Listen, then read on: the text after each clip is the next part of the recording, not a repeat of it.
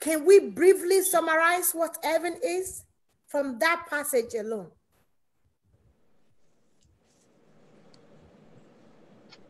What is heaven? He just explained, especially the verse 4. It says, and God shall wipe away all tears. So that means in heaven, there'll be no tears. No more death. It's a place that this mortal body is not going, we won't die again. We only die here on earth.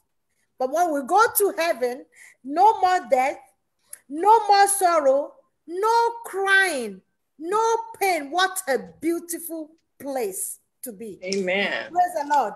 What a beautiful place to be. That has explained. No wonder most child of God, most devoted child of God, we don't think things on earth serious. Why? Because we are not of this planet. And that's what the Bible says. We are not from here. We are living here, but we are not from here. The day you give your life to Christ, you are, you do the right things. You are a born again child of God. You are not from here because you are of the Spirit. Like Pastor said yesterday, we are of the Spirit.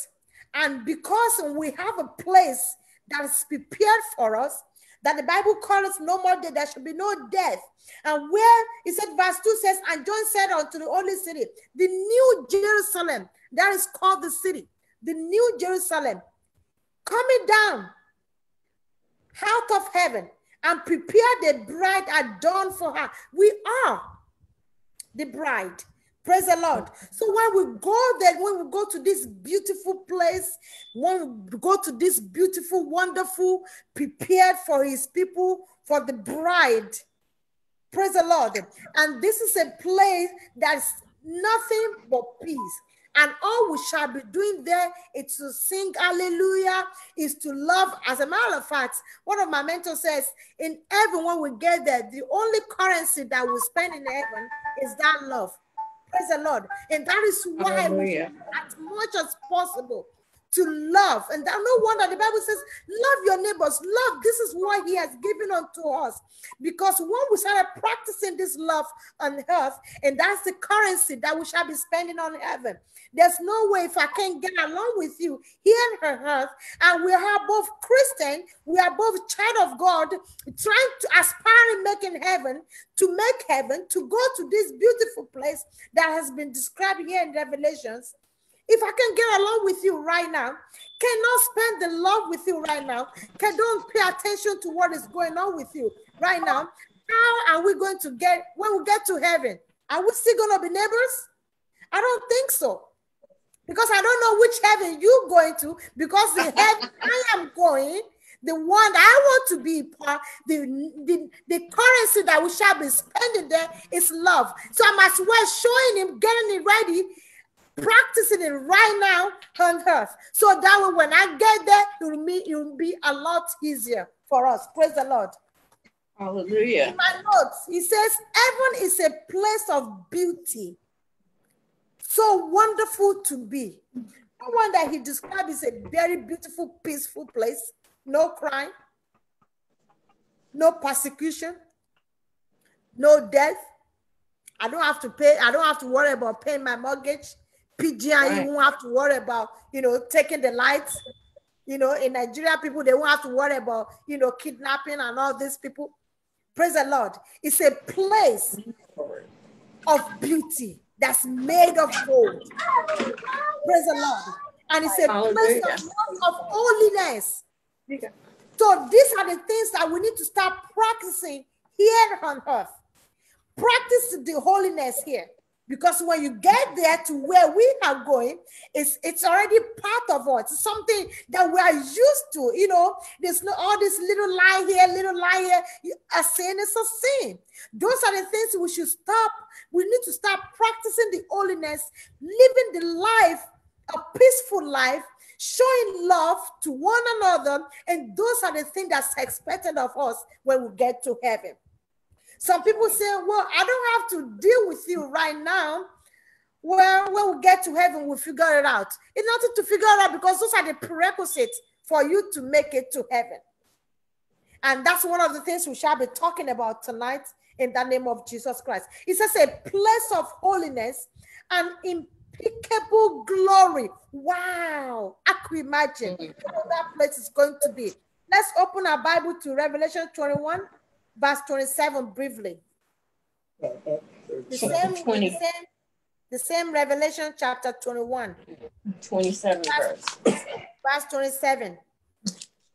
He says, and there shall be no wise enter into it anything that deflates, neither whatsoever worketh abomination or maketh a lie, but they which are written in the Lamb's, which is book of life.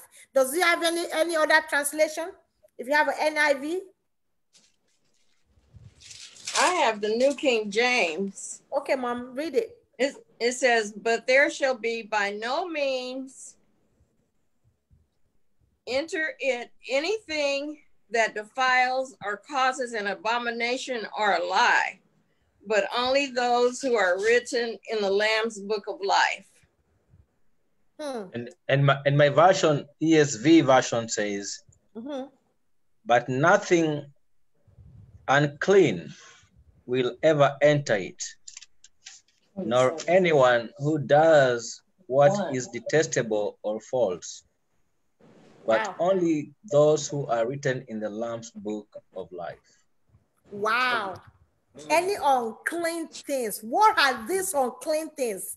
When I was studying it last night, the thing just crossed my mind. What are these unclean things? Let's talk about that briefly. Because those are the things, the obstacle for us not to make it heaven, not to make it to this beautiful place. I already explained how beautiful, this place is. If you really want to get in depth of this, how glorious this place. When I was reading it last night, honestly, I did not go to sleep till like 6 o'clock this morning because I was just imagining how beautiful this. I'm like, no wonder when when you first give your life to Christ, it's a place that you are aspiring. It's like right there in front of me. As a matter of fact, last night I was thinking, God, what do I have to do? I just don't want to be corrupted.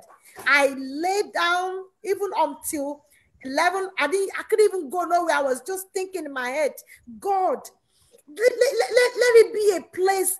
It's a place that's uncleanness. If you cannot even, the glory is just too overwhelming. It's unexplainable. When God show you the picture of heaven, my sister, my brother, my daddy and my mommy, I tell you, you wouldn't want to have anything to corrupt, to stain that white garment that you are wearing. Praise the Lord. So what are these things that can stop us? Because I don't know, it's explaining heaven. To me, it's personal. It's personal. You have to really, like I just did right now, we introduce it to you. So when you in your own little corner, little time, find time to really find out about this heaven. Let Holy Spirit himself minister to you, because to me, it's very personal. It dawned on me last night that this thing is personal. It's not something you can really teach, because if you teach it, if you don't really have that encounter with it, it will not sink in and it will make no sense. Praise the Lord. So all I can do tonight is to introduce it. I want you, your own little time, in your own little, fun time, to really dig into it so you can feel, because what I'm feeling right now is completely different from what I felt in the past.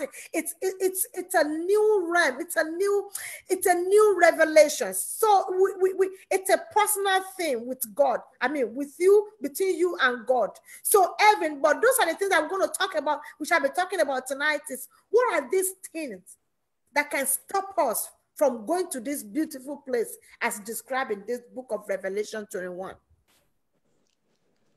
Anybody? Well, when I look at what is not serious? Let's start from the word unclean things. Unclean.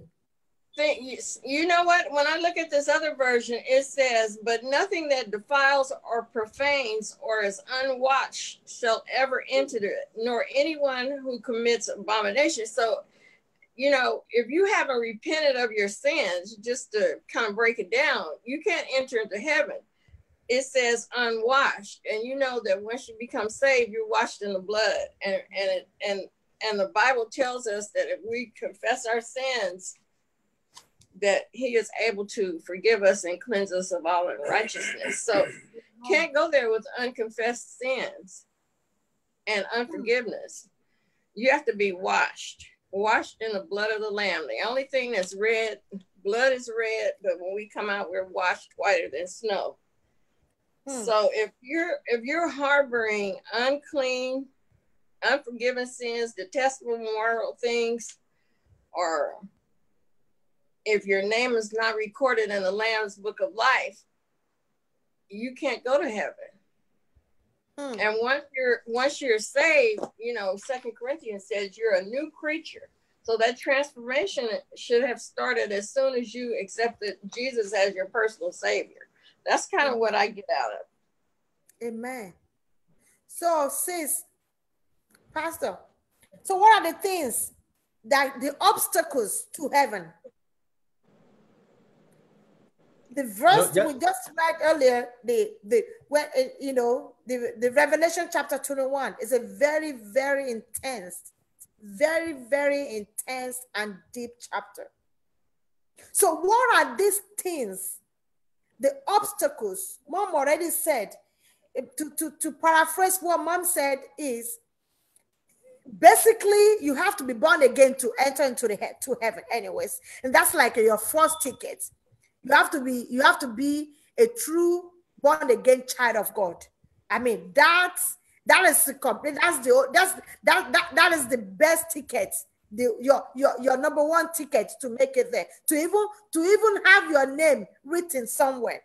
Praise the Lord. Once you give your life to Christ, you're a child of God. It's your first ticket to heaven. But what are these things that can really, after giving your life to Christ, that can really, really stop you from making it there? Just like we read in Revelation 21, verse 1 to 8. And also, Paul said to, I think the Hebrews, where he says, let's lay aside all, this sin that easily besets us. The sin, the mother of all sin is the sin of unbelief. Because the moment you believe in God and you believe in His word, you take it as given. It means you have faith in that word, and that word, when you have faith in it, you live by that word. But so if someone tells you, I believe in God, but I'm still a sinner, you cannot say you believe in God and you're still a sinner. So the sin of unbelief is basically the mother of all sins, because if you are told, don't do this, and in the scriptures we see there are those things which are the don'ts and the do's. Thou shalt not and thou shalt. So when you believe in what God has spoken, those don'ts, don't touch them. Those do's, do them. Some people tell you, oh, I'm born again and I'm living a righteous life, I'm going to heaven.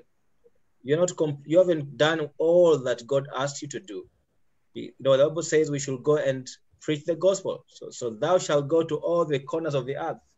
We are supposed to go and share the word of God. Thou shalt not sin. Thou shalt not commit adultery. Thou shalt not steal. So it's a package. So the sin of unbelief sets the umbrella for all kinds of sins. So the first thing we need to deal with is unbelief. We have to deal with that first, and then these other things people do. We talk about everyday lies, adultery, fornication, all these will be small things to deal with, because you first have believed in the calling. You have faith in this, in the salvation which you first received. So setting aside that sin of unbelief, which easily besets us, becomes the foundation of us now beginning to live the clean life that the Bible says in Revelation, where we just read Revelation 21 and verse 27, that we need to be clean, spotless, which means heaven is for clean vessels. Heaven is for holiness. Heaven is not for a place where you'll go and say, oh, I didn't do this in the world, let me do it in heaven. No, heaven is a place for holiness. Hallelujah. So amen. We all agree that heaven is a place for holiness. So those tiny, tiny sins that easily beset thee. Number one, laziness. Let's look at laziness, being lazy, and prayerlessness. Those are the things, small things. Somebody will say, oh, at least I don't kill, I don't commit adultery. Those are big, big, big, big sins. A sin, it's a sin. Be he a small, little, tiny lie. Be he the time you're supposed to get up and pray that you refuse to pray. Be he not showing love. A common notion, the Bible says, knowing what is good, you know this thing is the right thing to do, but you refuse to do it. It's a sin. You that you kill 20 people, or you rob the bank, or you commit adultery, and me that knowing what is right, then I have refused to do it, we've committed the same sin. A sin, it's a sin. Laziness and prayerlessness. Revelation chapter 3, verse 15 to 16. That's another thing we talk about briefly. Being lazy. The time you're supposed to get up as a child of God to pray. Interceding for one another. Pray for your neighbor, not only for yourself. Don't be selfish. Every time Jesus Christ prayed, he prayed for others, not only for himself. Hallelujah. So you show love, we pray for others, not knowing what to do at the right time. When you, Holy Spirit wakes you up, come on, get up, daughter, go and minister. Come on, get up, daughter. Come on, get up, son. Go and do this. Those are the little small things that we do not pay attention to, that can hinder us to make heaven. Praise the Lord. The people that love the word. Hallelujah. Somebody asked me, actually today, what do you mean loving the world? And I said, that's a very deep question. I didn't even know that we'll be talking about this today. Now I'm throwing the same question to us. Loving the world, W-O-R-L-D. Is it loving, having a beautiful home, having a beautiful cars, having, nice clothes, nice suit, nice dress? That's the only thing that it means to love the world? Because the person was telling me, well, I don't like none of that stuff. And I said, it's more deeper than that. Loving the world. What does loving the world mean? I'm throwing that question at us. Let's get some deeper, into that. Loving the world. Aside from having, love all this stuff that's the world has, brought to us. How could somebody love the world and still be the list of loving the world, be an obstacle, to heaven? Anybody?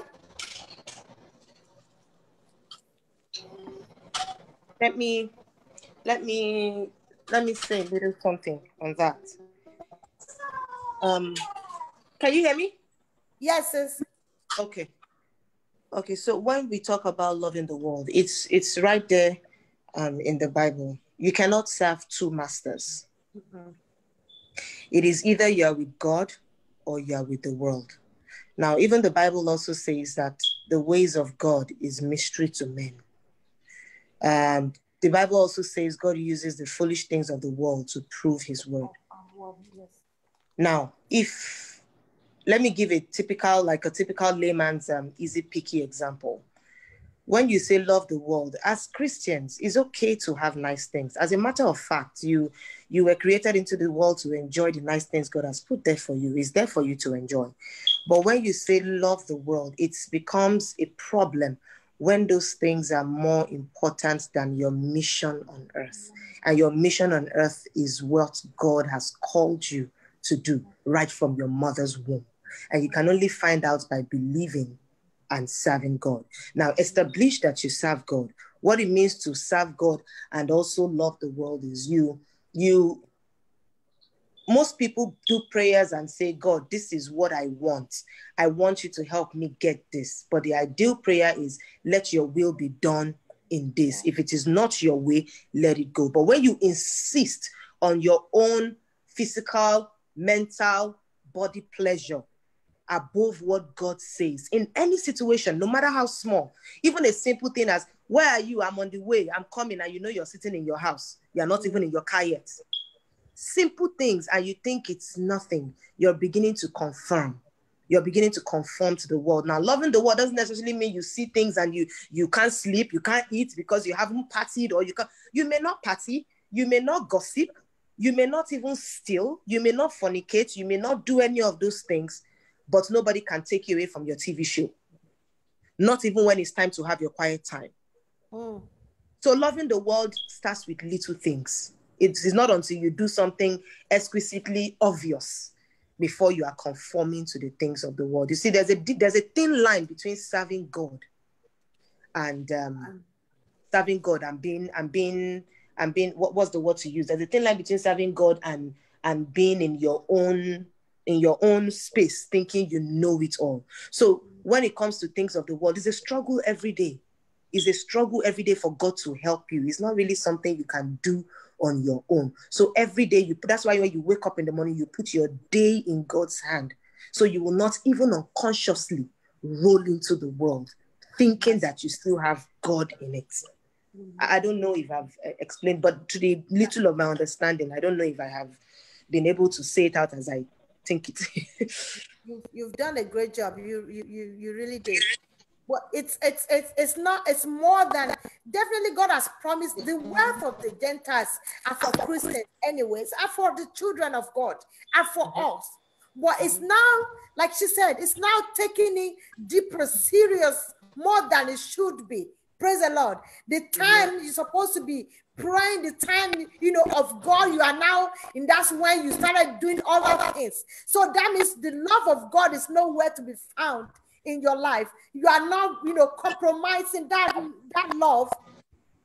You are not letting, you are now allowing the things of the world be in charge of your life. Praise the Lord. Some of us, I was listening to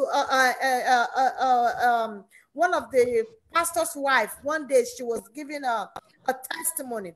She said until the Holy Spirit hit her so hard that she has to tell her PA the clothes that she's going to wear in the next 3 days. I mean, for the next 1 month, that clothes, they will put it together. They will put the name, the time that she'll be wearing it, and all that stuff. High latches and the shoe to match. And if it does not match the clothes with the purse, the PA will be in trouble. She said, if she walk into her closet, this is her speaking. If she walk into her closet and those things are not in place, she gets really pissed off. As a matter of fact, if you invite her to go to your church, to come to come and minister, if all the things that she gave you, if they are not present, she tells you she won't even show up. Praise the Lord. So by the time she said one day she needed to go to one church to go and ministry and all that, and the Holy Spirit, she refused to go. Why? Because the PA, somehow something happened. One of the eyelashes that she was supposed to wear came off. And because of that eyelashes, this woman did not go. Stayed in hotel, came out with story because of eyelashes. She said while she was sitting down in that hotel, Holy Spirit visited her. And one of that same left eye she became blind on that same left eye. Praise the Lord. When we take things of God, when you start taking it for granted, it's like it's no other way to explain it than you are loving the whole world more than the love of God. He's the one that died for us, for our sin, so that we can be partaker of those glorious, destiny the glorious place I has prepared for. Lack of love for God, I've explained that. That's one of the other things. That's going to be my number four,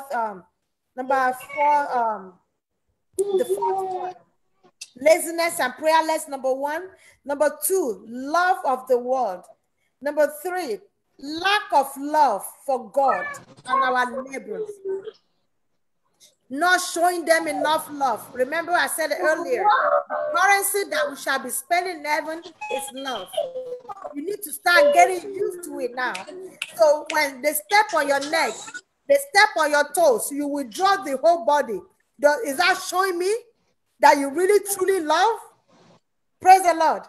They step on your neck, somebody says something about you, you say, you know what, forget you. Like we said like 2 weeks ago. And you just neglect it and say, you know what, forget it. I don't want to deal with you. Well, I'm not going to go there no more. No, if for me to come to your church, that's why you disrespect me and talk to me like that. Forgetting that God said, even when they slap you on your right cheek, the next thing you should do, second cheek. Have patience, endurance. Praise the Lord. And just common little small thing they did to you, or did she see me enough to even say hi to me? So are you saying you are too big to say hi to me? Praise the Lord. Pride. Those are little things. Be humble to call. Be humble. Let your white garment be spotless. Completely. Let people see you and say, wow, I just love your simplicity.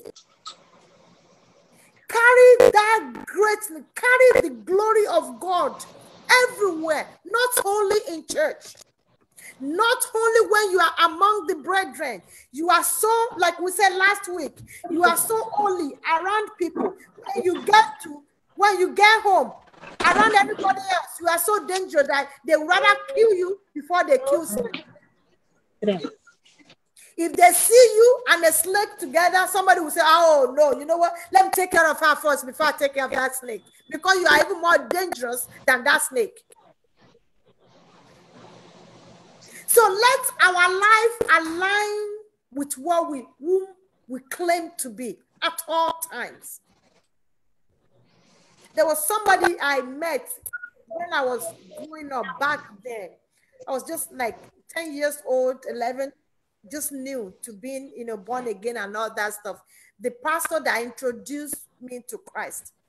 I was very young, and we wanted to, there was this school that I had applied to, and when I gave my life to Christ, we're not supposed to wear this, we're not supposed to wear this, we're not supposed to wear pants. It was a very strict doctrine. The doctrine was very strict, very, very strict. And my mom, she said, if you don't do this, then I'm not going to pay for your WAEC. And because of that, I had to stay behind. My mom said, no, you have to do this. At a point, there's one Bible verse that says, honor your mother and honor your parents. But at the same time, this is what the Bible is telling me, don't do. Do I want to compromise my faith because why honoring my parents? Praise the Lord. It was a very big challenge for me. And my pastor came then. He said, you know what? We can still use wisdom.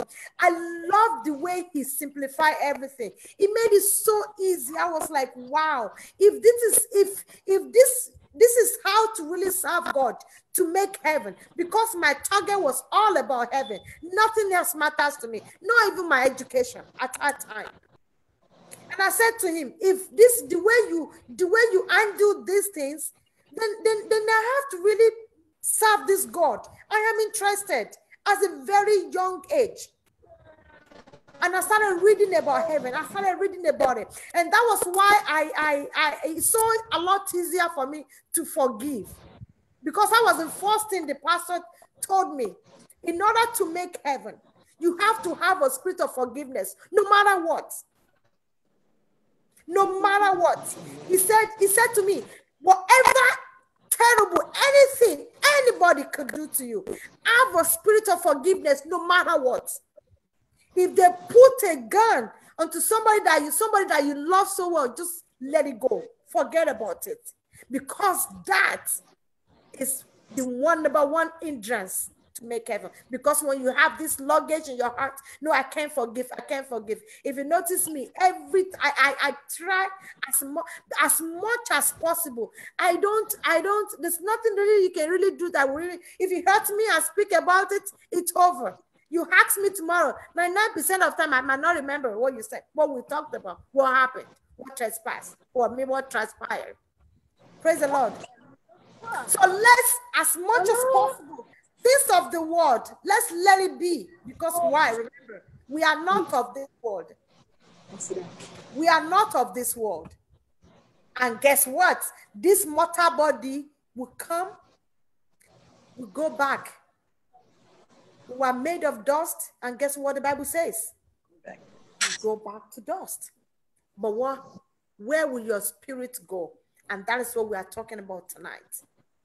A beautiful place, a glorious place, a spotless place that's on anything that is not clean cannot stay there. Praise the Lord. It's a loving, beautiful place that every child of God should aspire.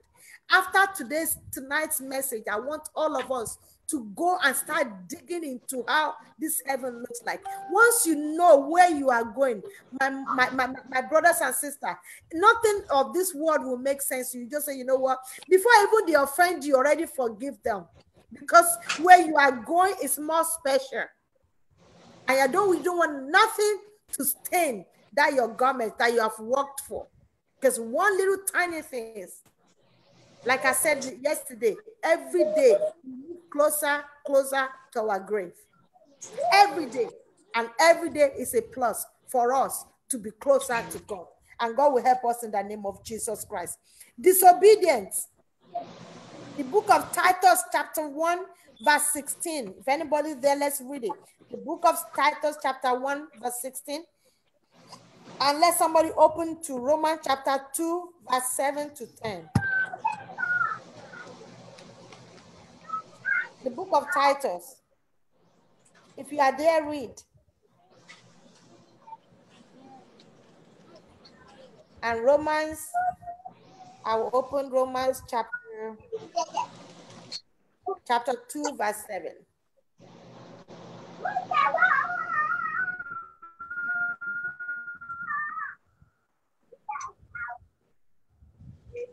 Anybody? Book of Titus?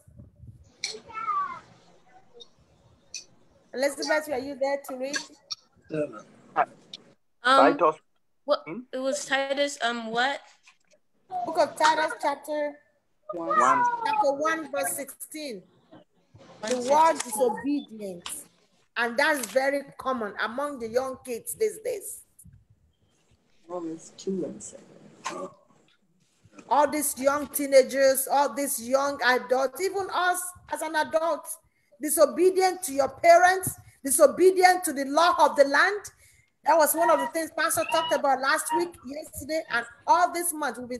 He has been teaching about that. Obey the law of the land. Obey. If the traffic light is to say red, then stop and rest a stop sign. If it's stop, then make it a complete stop. Obey. Don't disobey the law. Don't disobey the law of the land. Don't disobey your parents. Don't disobey the people around you. Disobedience to Holy Spirit. Very, very, very. Holy Spirit tells you to wake up and pray for so, and you refuse. Why? Because you are tired. Holy Spirit wake you up at 2 a.m. Why? You woke up, you went to the bathroom, you came back, now you are restless. You said, pray for so. And because you don't think you needed to pray, you went back to sleep. You disobeyed the Holy Spirit. Praise the Lord. Those are the things that can hinder us to make it heaven. Immediately you have Holy Spirit. Holy Spirit is our comforter. It's our best friend. He guides us. That's right. Some people call it conscience. Hallelujah. Some people never, they say, that's my conscience. Something tells me. What is that something? Somebody will say, hey, something tells me not to take Highway 41. I decided to take the Highway 168 instead. Something. Hallelujah. So when Holy Spirit speaks to us, as much as possible, stay connected. And God will help us in the name of Jesus Christ. The book of Romans chapter 2, verse 7 briefly. I have that, Pastor Kimmy. Okay, Mommy. Read. It's her daughter, Janelle. Yes. Oh. I know everybody thinks I sound like her. You Romans sound 2. too much like her. I'm loving this. Okay, Romans 2, verse 7, right? Yes. To them who by patient continuance is well-doing seek for glory and honor and immortality, eternal life. Verse 8. That's 8? Yeah, and verse 8 also. Oh, 8 also, okay. But unto them that are continuous and do not obey the truth, but obey unrighteousness, indignation and wrath. And it says, tribulation and anguish upon every soul of man that doeth evil. People that doeth evil, they operate in the evil ways. As a matter of fact, my mom used to say something. If the God of olden days takes him to really answer your prayer, but this one, he takes care of you almost immediately. If you do evil, he'll give you your evil result almost immediately. Praise the Lord. So those people that perform evil, they do it evil, or the Jew first and also the Gentiles. Verse 10, but glory and honor and peace to every man that walketh good. What an amazing God that we serve. As a matter of fact, people that even do evil, you see what you see, you could tell how their lives looks like. And the people that's really enjoying peace in life. Hallelujah. So as much as possible, the spirit of disobedience is one of another obstacle for us not to make heaven. Failure to do the will of God. Failure to do, like I said earlier, knowing what is right and you refuse to do it, it's a sin. You know it's right to respect. You know it's right to honor your parents. You know it's right to obey them. You know it's right to pray. You know it's right to show love as much as possible. Even though they don't like you, even though they don't love you, even though they're planning evil against you, still show them love anyways. Even though they sit down there backbiting, calling you all kind of names, drag you down, putting your name on the mouth. It's okay. You still love them anyways. And let God, the God of our Abraham, the God, our faithful father, take care of them. Because he just said it right now. He will take care of them. You do evil, he pays you, he take care. Let him take care of it. Leave the judgment to him. But my own ticket is to love you regardless. As long as I'm doing what the Lord asks me to do, it does not matter how much you say, whatever you say about me, it does not matter, but no matter what it is, it won't have any stain around me. Once we have that in our mind, let it sink in and let it have it at the back of our mind, knowing fully well, no matter what anybody, no matter what you do to me, it's okay. I was sharing with somebody the other day. I said, it's okay. She said, did you say it's okay? What does you want me to say? To start jumping and crying? Things I can't help. I can't help it. And I'm not going to strain myself just because to make you comfortable knowing it's not. What am I supposed to do? Just let it be. Let God, invite God to that situation and he will take care of it. So we need to stop whining about things that we don't have control over. If you have control over it, take care of it. But if you can't do it, just let it be. Why worry? Don't worry about it. Let God take care of it. Do what the Lord has asked you to do, and so that way it will not be an hindrance, for us to make heaven. Unbelief, like Pastor said earlier, unbelief. Revelation chapter 1, verse 8. When you go home, let's read that. It's unbelief. That's one of those obstacles to heaven. Unforgiving spirits. I said it earlier too. All this backpack, all these things are full of unforgiveness. I don't want to deal with him no more. I don't want to deal with her no more. No, she raped my baby. Oh, she raped me when I was younger. No, I was abused by her when I was younger. Just let it be. You can't go back to the past. We talked about that last week. Past glories. Let it be. What are you going to do? Well, I want judgment. I want justice. Okay. Oh, I had to call the police to send him to jail. Okay, he's in prison now. Okay, are you happy? You've got a judgment. Let it be. The Bible says before you were formed, you already knew thee. Maybe he allowed that for your own testimony to be preached to the world. So that way, whatever you did wrong, your mistakes can be a testimony for other people to live a better life. Maybe that was why God allowed you to be raped in the first place. Hallelujah. It might be so painful. It's a truth. That's the fact. But we need to start speaking it so people can stop. Well, because I don't have a daddy figure. My dad was not in the house. No, all I need to do now is to smoke and start drinking. That's all I know. What a lame excuse. Take it off.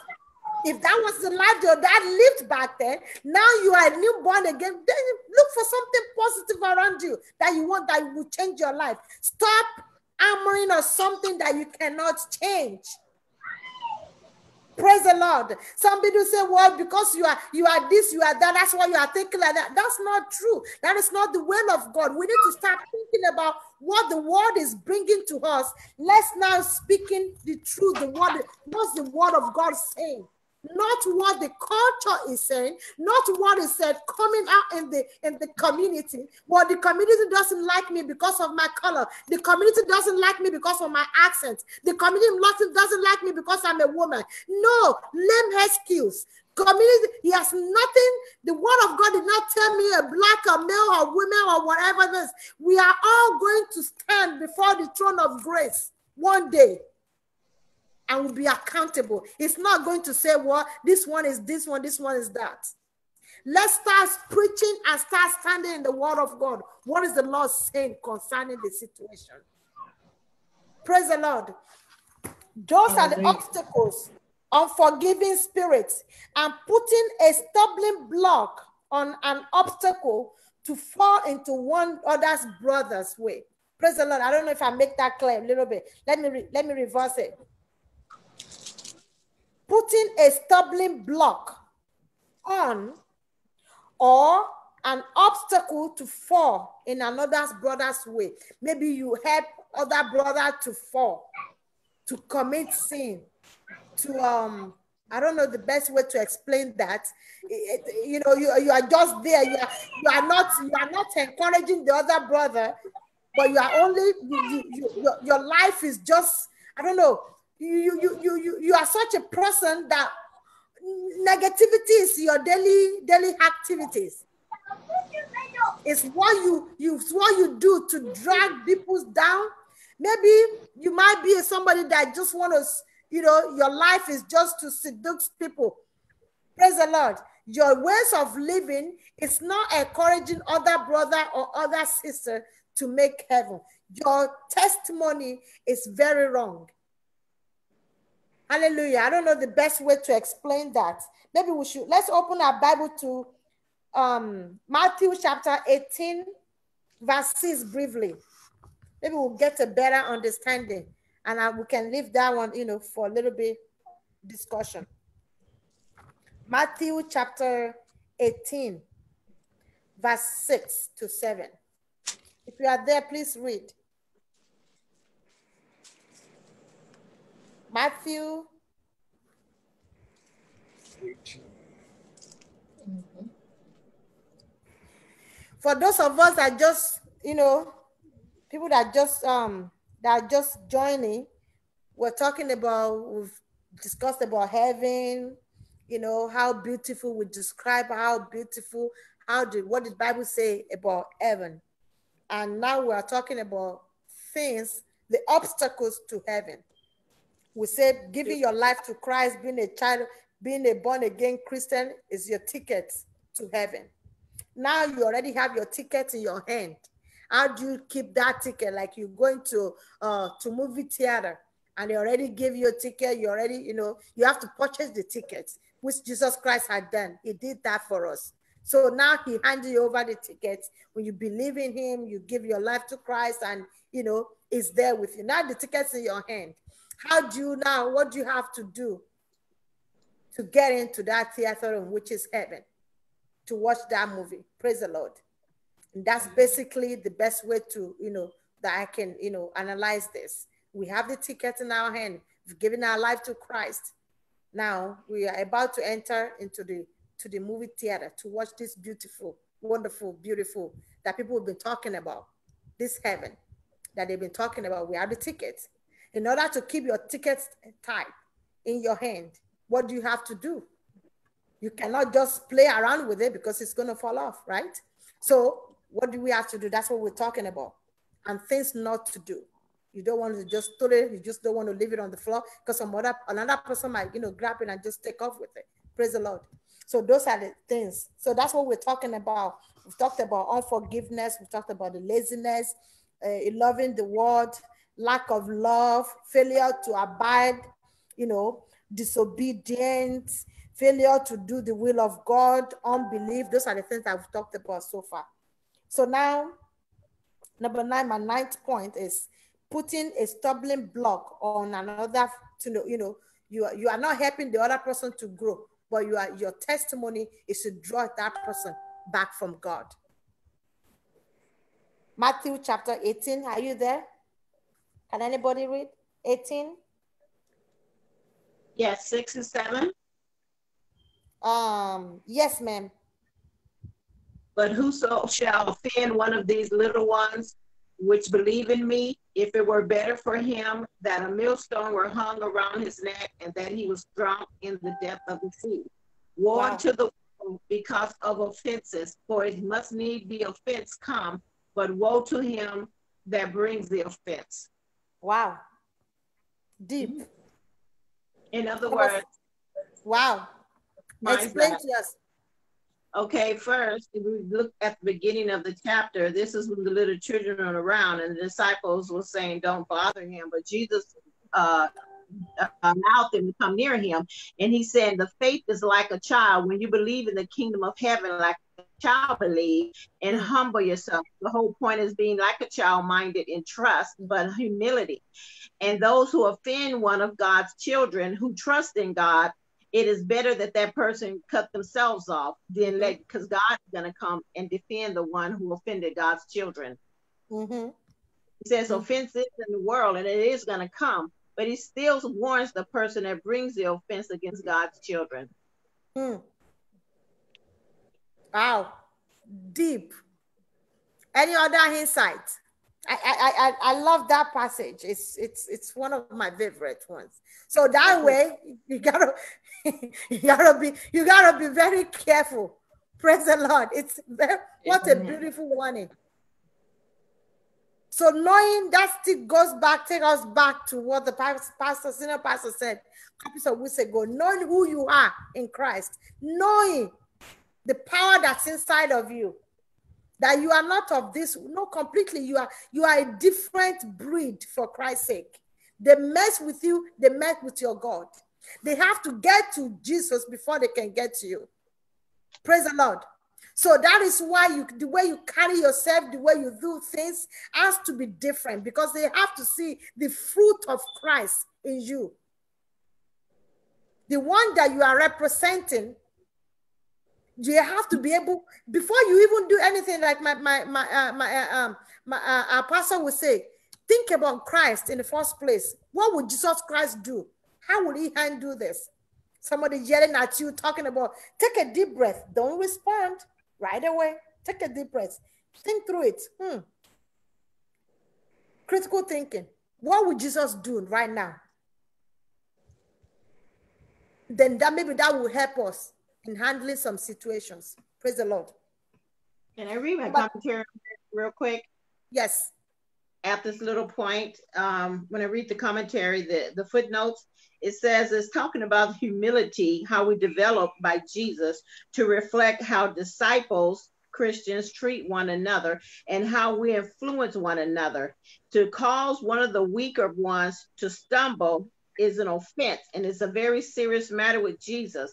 And the judgment is to be compared to putting a millstone around your neck and casting yourself into the depths, because God cares how we treat ourselves and how we treat one another. But taking advantage of the weaker Christians, God has he really despises that. It's a despise in his eyes. Put it that way. Amen. I like that. I like that. Taking advantage of one another. Yeah. Completely no. Let's treat others the way we want to be treated. And would you want somebody else to take advantage of you? No. And that still takes me back to the love, like we said earlier. A real, genuine love that passes all understanding, that passes all human understanding. When you really show it, people, when you started showing it, they call you crazy. And that's the word, this new word we use these days. They say, oh, you're doing too much. You God is not like that. Yes, my God is holy, because where I'm going, it's a holy place. So I have to start practicing the currency that we're going to be spending when we make it to heaven. Praise the Lord. Now, the last one, second to the last, is failure to bear fruit of Christ. Failure to bear fruit. The time you're supposed to preach the word of God, the people you're supposed to minister to, and you refuse to do it. How can a child of God bear fruit? Let me throw that question out there. Help me. How can we bear fruit? How do we bear fruit? What's the best way to bear fruit? Not apple fruit, not orange juice. Praise the Lord. Anybody? To live according to the fruits of the Spirit. Amen. Pastor Sophie, you have not said anything. Help me. Guys, it's simply by abiding in Christ. Amen. When you abide in Christ, then you bear fruits, because we cannot bear fruits on our own.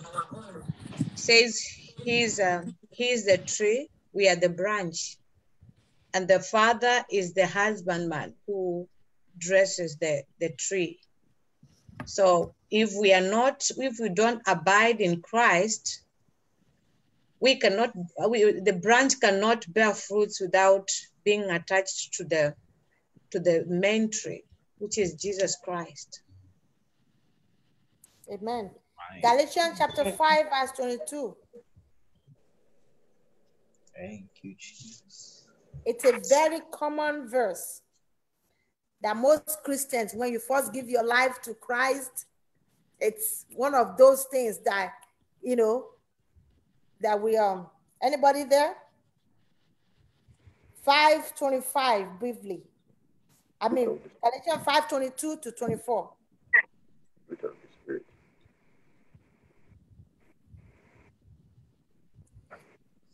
And after that, I want to hear from Daddy Amakri, then you help us.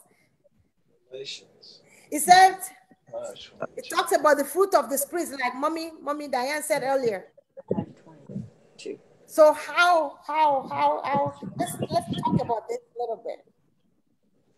It's a very popular, you know, when you first give your life to Christ, you know, you are so vibrant, you're talking about fruit of the Spirit, you know. Joshua, you know what I'm talking about. Elizabeth, you know what I'm talking about. The fruit of the Spirit is one of those things, the first thing you memorize from Sunday school. How could you now bear one of these fruits as a child of God? Can I? Yes, sister. Yes. So with fruit of the Spirit, how you bear to the fruit of the Spirit, because I remembered when I first got introduced to Christ, the first things I noticed about fruit of the Spirit is the closer, the more you get involved with Christ, the more Christ is in you, the more your character, your reasoning, your attitude changes. Amen. You cannot be in Christ and remain the same. Amen. You cannot be a child of God. You cannot be converted and give your life to Christ and you still do things the same way. Mm-hmm. Some you might struggle with, but eventually over time it gets better and better. I remember when I first got introduced to Christ, I used to have a very horrible temper. I throw things, very bad temper. But the closer I get to God, I still lose it every once in a while, but now there's a tingling feeling at the back of my mind when I lose it, and I immediately regret my actions. So I'm saying that it gets better with time. You cannot remain the same. So with God, you begin to bear fruit of the Spirit. Fruit of the Spirit like joy, like peace, like kindness, and other things that come with knowing God. So when you're automatically in Christ, the more you grow in Christ, the more you bear fruit of the Spirit. And when I say grow in Christ, the more you spend more time with Christ through praying, through reading his Bible. And then when you begin to produce those gifts, when you begin to have the joy of God, the peace of God, you understand kindness, you understand loving in God's way, then you begin to bear the fruit through men. You begin to attract people to God by your actions. Amen. Begin to attract people to God by your life. Amen. So the fruit of the Spirit is the next step. Is the next step of exaltation of you knowing God. Is the things that come with knowing God. Because the more you know God, the more you are acclimatized with these fruits, the more they begin to yield in you. Amen. Basically, the more you know God, the more you bear that fruit, all these fruits. There is no way you are a true child of God having that Christ-like inside of you that people has to be able to tell, because you have to have one or two. That fruit has to show.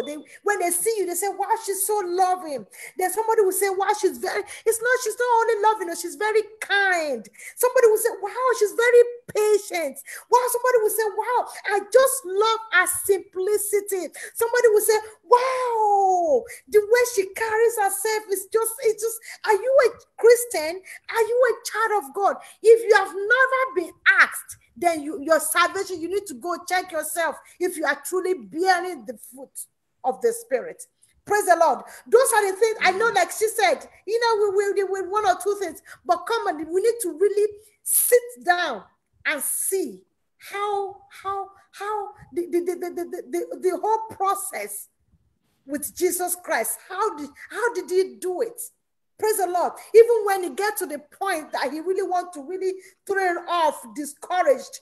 Remember, even when he wanted to be hung for your sake and for my sake, at the point he said, God, if this... Let this cup. At the point, that thing in him really hit him so hard that, wow, this is for real. This is going to happen for real, for real.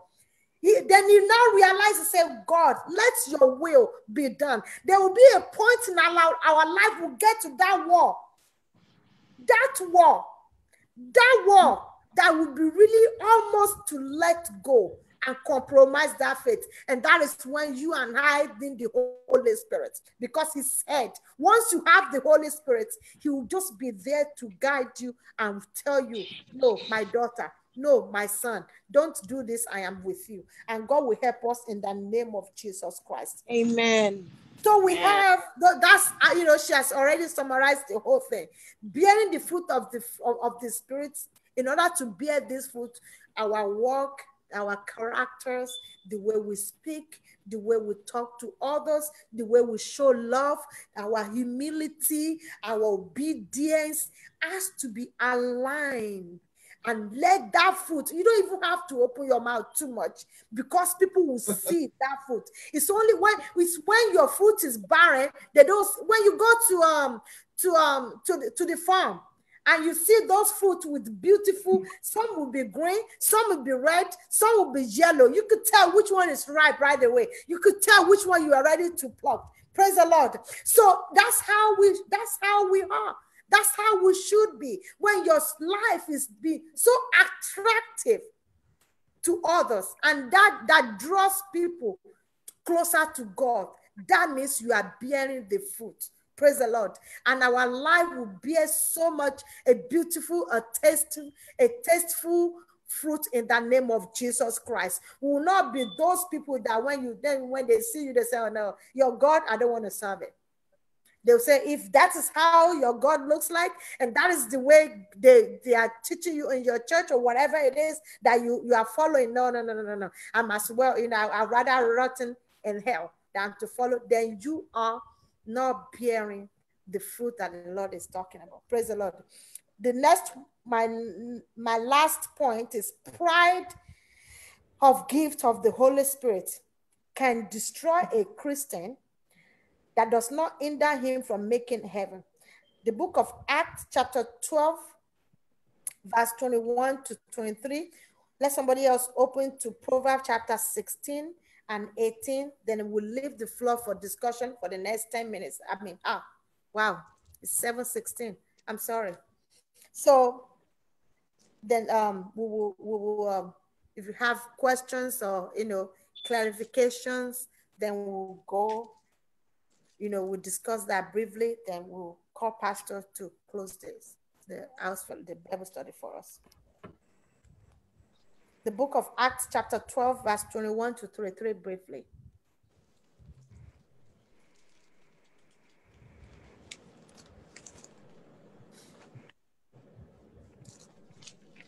Acts 21.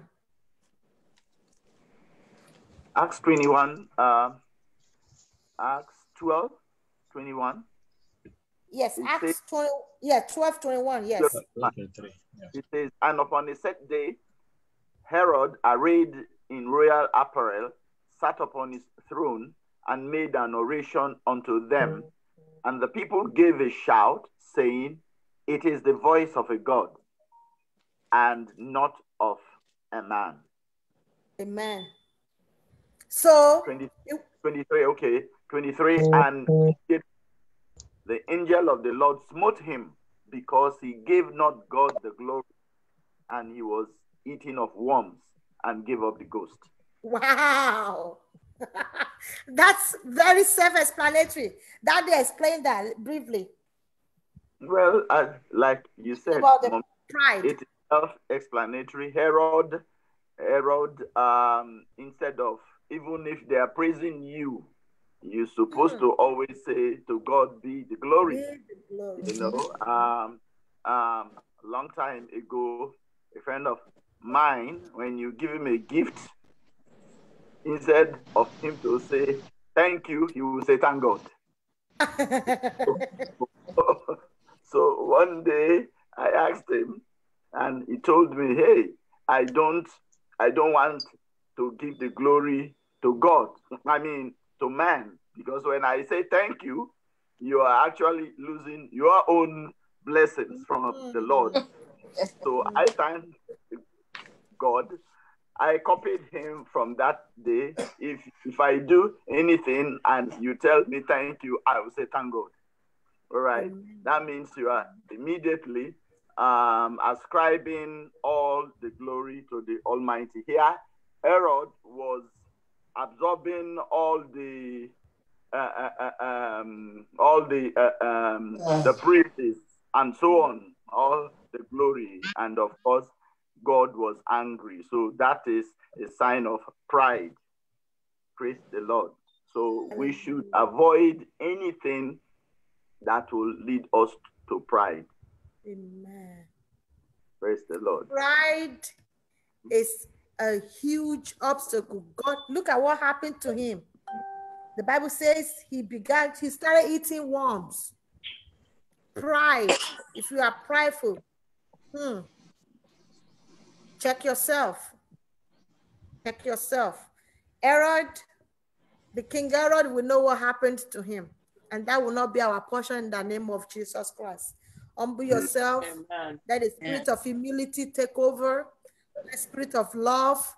Let's continue to enjoy love. Let's continue to show more joy. Carry that joy out of your belly. Let it flow. River of joy. Let the peace. Let people see the peace of God in your life, where you do things. And God will help us in the name of Jesus Christ. Any questions, addition, comments? Praise the Lord. I wanted to say something about, about the presumptuous sins. Sometimes there's a very thin line. A story came to my mind while we were discussing it. The story of Mary and Martha with the Lord Jesus Christ. When Jesus went there to visit with them, Martha was busy serving, cooking, and cleaning, and everything. So she ran to the Lord and said, Lord, wouldn't you ask my sister to come and help me? And the Lord told her, Martha, Martha, thou art encumbered with many things. One thing is more important, and Mary has taken that one. Sometimes in our bid to serve the Lord, we tend to go overboard without listening to the Holy Spirit. We tend to do things on our own, do this, do that, and we neglect the Lord. So it's always good for us to give time to the Spirit of God, have communion, communicate with Him, have your quiet time, listen to Him. Because when we spend time with Him, Moses was with God for 40 days and 40 nights. And the Bible recorded that when he came, his face was shining. His face was shining, and the Israelites could not look at him. So when we spend time with the Holy Spirit, He will polish us. He will reveal secrets to us. So some of those things that we might presumptuously fall into can be averted. Praise the Lord. Amen. Amen. Amen. Praise God. Wow. That was actually where there was a message I preached on that one, I think 2 months ago. How busy, it's good to serve God. But the Bible says, even Jesus said, I am a jealous God. If you cause him himself a jealous, the time you're supposed to give to him, you were busy taking care of everything else. What Martha was doing, what she did was, she was okay. But what is more important at that point was not serving everything else. It was to pay attention to Christ. Hallelujah. But she didn't do that. She was busy doing everything else.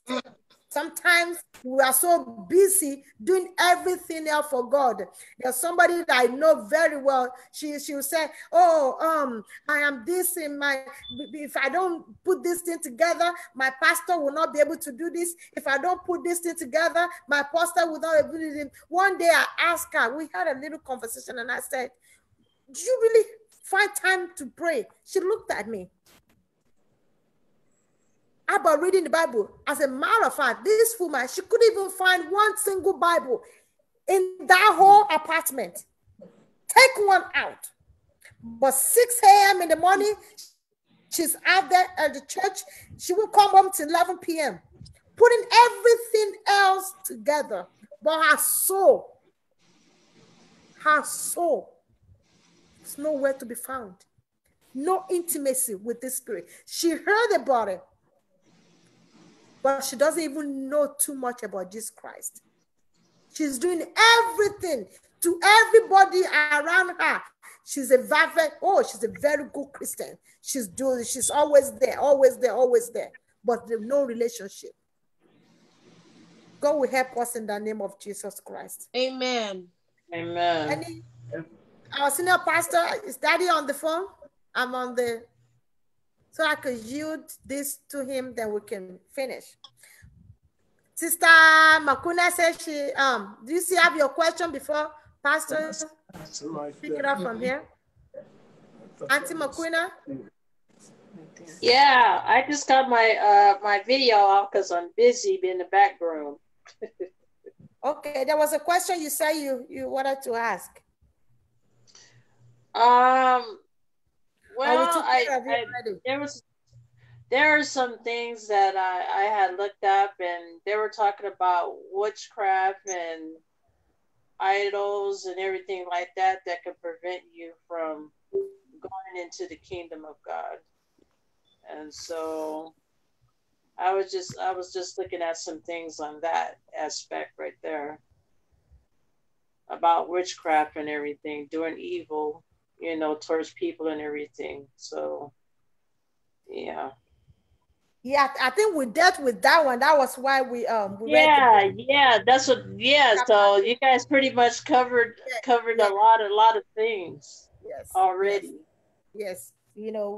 But I could give you some of those Bible verse too. If anybody wants to write it down, let's read more about it. Then we really, like I said earlier when I was introducing this topic, it's not something you can really teach that much. Once you introduce it to the brethren, you need to find time to really dig deep into it. Find out yourself, because that's when last night it hit me so hard. I up to now I'm still yet not recovered from what I got out of it yesterday. It was just very overwhelming experience for me last night. So it's not something, it's undescribable. If I sit down here trying to describe it, you might not really get it, because you might be thinking she's just talking.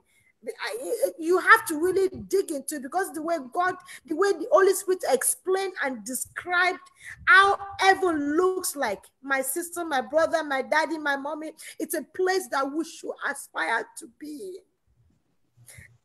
All these things, the Bible says, they are vanity upon vanity.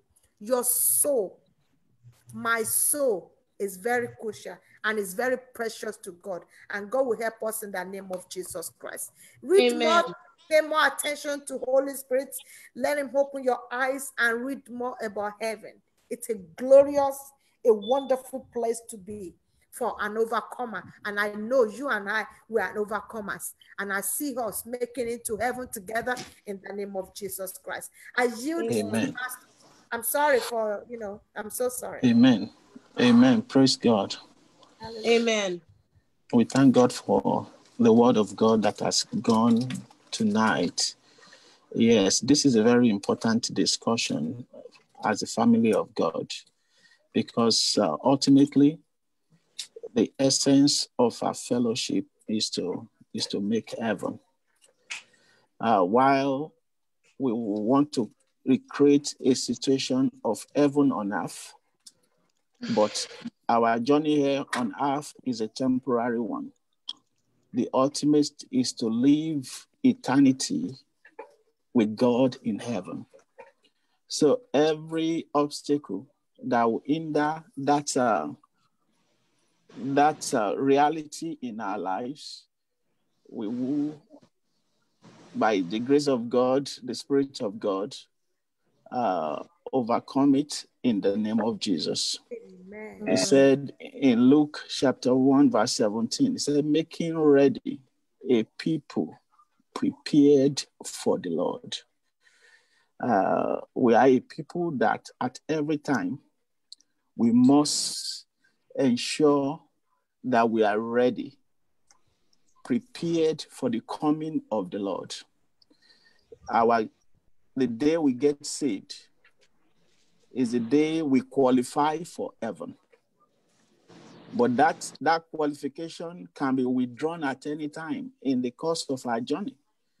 So that is where the preparation starts.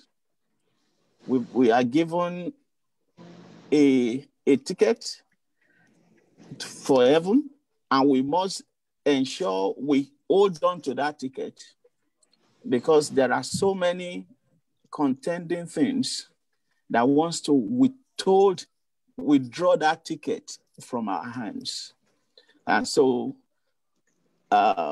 we have to prepare, and we have to remain ready and relevant. And thank God for everything that has gone ahead. In the book of 1 Corinthians, chapter 10, verse 22, says, we should not provoke the Lord to jealousy. Are we stronger than he? In verse 23, it says, all things are lawful for me, but all things are not expedient. All things are lawful for me, but all things do not edify. So you may think, I'm not committing any sin, but is it really, is it edifying you as a Christian? Is it expedient? Don't always try to prove your rights. And that's where sometimes at the sake of our love for one another. So we must at every time be prepared, live ready. If as much as in your power, like I always say, live peaceably with every man, as long as in your power. Everything is lawful. Legally, you may have that right, but is it expedient? Does it edify? Those are the things we must watch out for as we walk this walk with God, looking unto Jesus, the author and the finisher of our faith. Because of the joy that was set before him, endured the cross, despised the shame, and is thereby seated with God in glory. That will be where we will find ourselves, even at the end of this earthly journey, in the name of Jesus. Amen. Every Amen. obstacle, Amen. every obstacle that the enemy wants to throw out there. Amen. Because the devil is deceitful. It will not come as a form of, it will not show itself as a devil. He will think it is okay. Look at when the devil met with Jesus. What is wrong with somebody having fasted for 40 days and 40 nights to be offered food to eat? It looks, very sincere. It looks very harmless.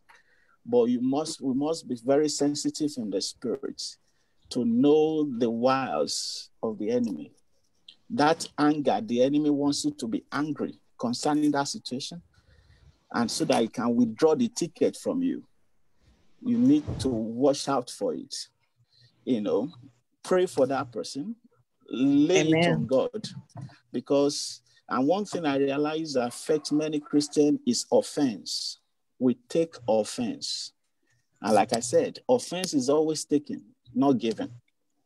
Don't go and take the offense. It is there to be taken. Refuse it, because it is being offered. You don't need to take it, because when you take it, then you own it, and it becomes a cross for you to carry. But that will not be yours, in the name of Jesus. Amen. So tonight, we thank you for your word that has come.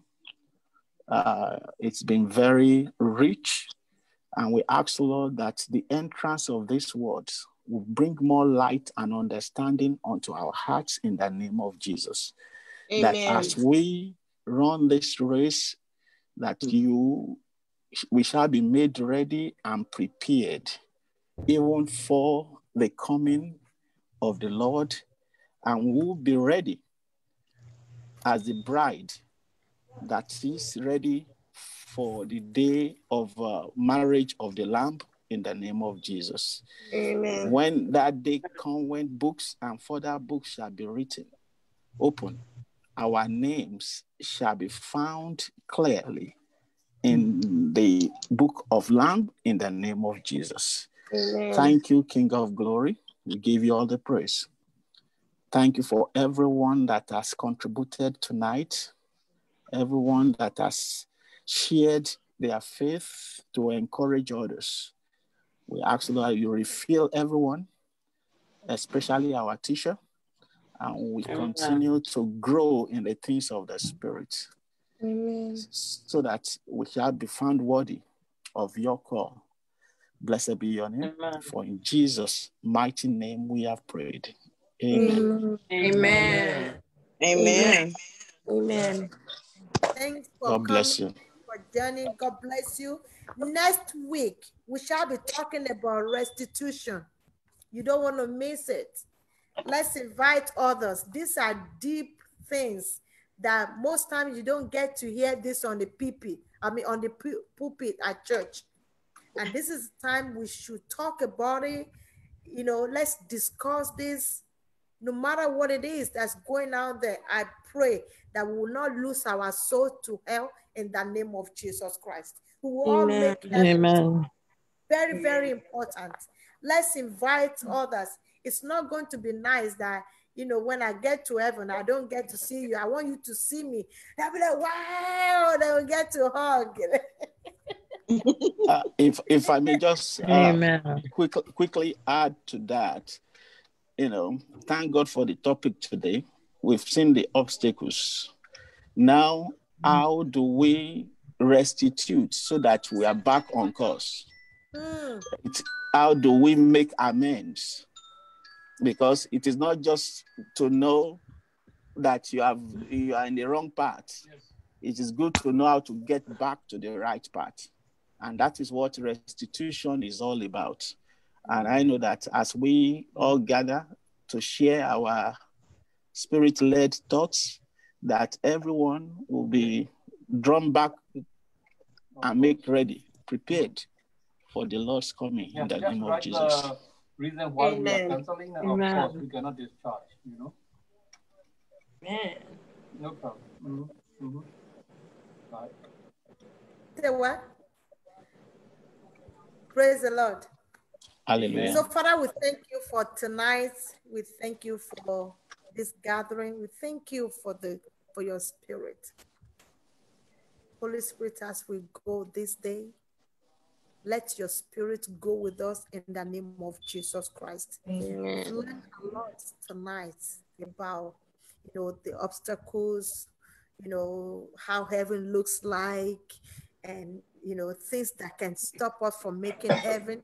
And so, Father, all these things, we cannot do it by ourselves, but we need you, Holy Spirit, to be with us. Let our life bear the fruit that we preach in the name of Jesus Christ. This fruit of love, peace, joy. When people see us, let them see, they be able to identify us. I did, but I'm not covering that ED tonight. Thank you, Holy Spirit. Thank you, King of Glory. For in Jesus' mighty name, right? we pray. Amen. Amen. Amen. Amen. Thank you so much. See you on Wednesday, 6 p.m. and on Friday, 6 p.m. by the grace of God, Sunday worship service. Admission. 10 a.m. digging deep Bible study. Okay. And that's been so wonderful. Probably you don't want to ordered, miss and that. the dress also, I think last time Megan ordered it. That's what. And God will help us in the name of So if Q is negative, I'm okay with it. Amen. I'll see you next time. Thank you, Sister Janelle. Thank you, Grandma. Daddy Amakre, love you. Okay. All right. Sister hello? Uncle Ray's mom is on. Wow. Oh, Sister Janelle, love you. I love you too. I saw Uncle Ray's on. Sister Maya, Auntie Maquina. God bless you. Auntie love you. See you next week. Oh, okay, Sister Alice, thank you. Bye-bye. That's Uncle Ray's mom. Thank you, sis. God bless you. Pastor Sophie, love you. See you next week. See you Wednesday. Be safe. Okay.